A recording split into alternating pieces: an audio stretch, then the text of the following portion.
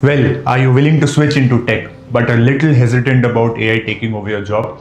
Well, don't worry, BA or business analysis is your answer. I can confidently say that out of a lot of numerous roles in tech, BA will be the most immune to AI, and here's my logic around it. End of the day, business analysis is all about talking to people, stakeholder communication, management, and decision making. Now, all these roles and responsibilities involve a major thing, which is the human touch, which as of now AI cannot take over. So that makes your role, a role of a BA, a little more immune. The brownie point, if you are someone who is willing to switch from non-tech into tech and you do not know a thing about programming, well, BA again is your answer.